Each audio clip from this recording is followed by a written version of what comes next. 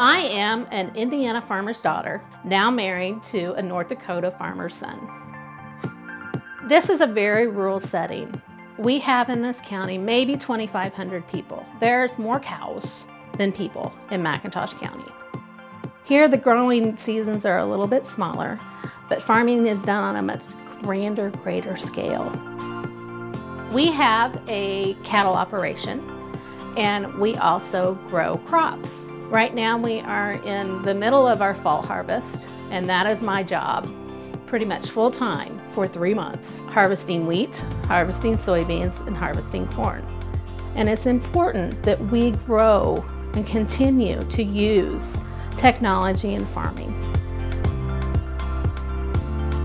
I enjoy being involved in Common Ground because it is a wonderful group of women from every aspect of farming. We have ladies that specialize in poultry, ladies that specialize in beef production, pork production, crop production. Our goal is to answer the questions of women who have just food questions on their food and the food that they buy for their families. I am a from farm to table foodie.